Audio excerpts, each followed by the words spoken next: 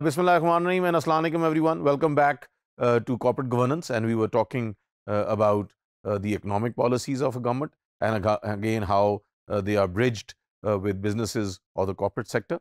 Now again we talked about the importance of the monetary policy, and we talked about the other fiscal policy and how they complement each other. Today we're going to talk about physical controls by the government and costs of policy, both very relevant to policies and again the economic context of governance and corporate governance both. Ladies and gentlemen, when we are talking about physical costs, then in these physical costs what we see is that they refer to various financial and commercial initiatives of the government to supplement the monetary and fiscal policies. And secondly, what we see is that whenever there is a period of low economic growth, the controls on production, consumption, trade, and foreign exchange become necessary. So what we see is that the government basically is a catalyzer, is basically an impetus, is basically an initiator of the economy as a whole.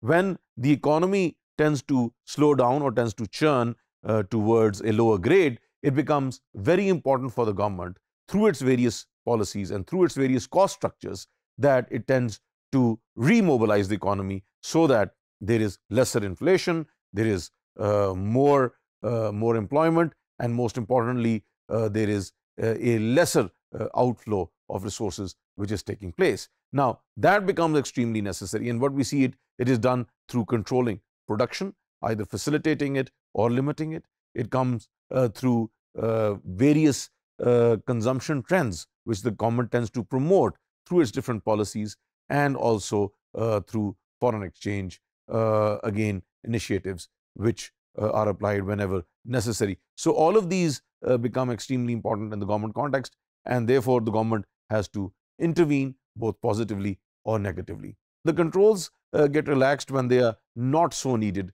during periods of faster economic growth. So definitely the government would lessate controls, let the economy go at its own pace and its own speed, because there are more returns, there's more cash flow, there's more employment, there's higher per capita income, there's a higher GDP which is emerging, the balance of payments is done in a better way. So why should there be any controls? And that definitely again means that when we're talking about the tightening of the economy, then it becomes superfluous, because at that particular point, why should the government intervene when everything is going good? So therefore the government intervention tends to minimize. So that is how we see that the government tends to either control or catalyze or mobilize. Now, when we are talking about the justification for government regulations, then it could be market failure, it could be the failure of a particular sector, it could be the failure of the market as a whole, it could be various foreign implications which are there, it could be different consumer trends, it could be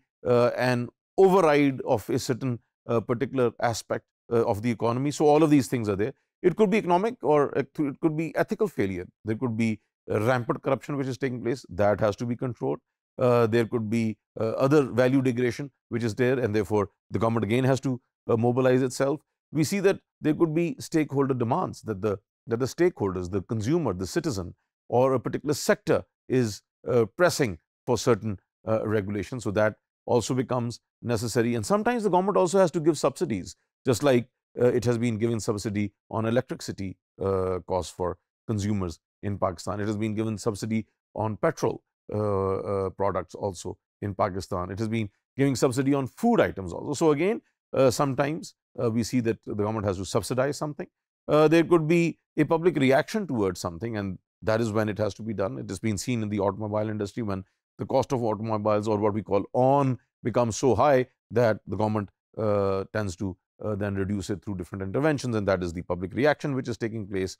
Or there could be political advocacy, and therefore through the parliament different changes could be basically brought in, whereby there would be a betterment of the economy as a whole. So those are the different justifications whereby the government tends to intervene directly or indirectly at improving the state of the economy. There are different type of government regulations. There could be industry specific, whereby we have seen that different industries are given impetus in each budget of the government. Sometimes the automobile industry, we've seen that for the past 5 years, that was given a lot of input. Previously, it was the power generation one. We saw a lot of new independent power producers basically emerging. It could be industry wide. it could be across the board, whereby different fiscal or monetary benefits could be given to the different industries. It could be more functional in context, whereby cost of doing business could be brought down, whereby we see that controls could be brought down, whereby license could be eliminated with, and whereby the different industries or sectors could be opened up in a better way.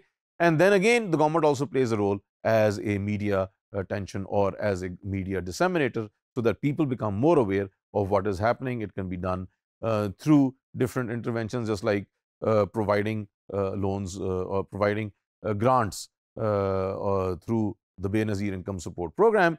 It could be a one-time grant, whereby because of COVID, the government might just hand out some amount to everyone or to a particular sector of society also, or towards a particular segment of society. So all of these things are how the government tends to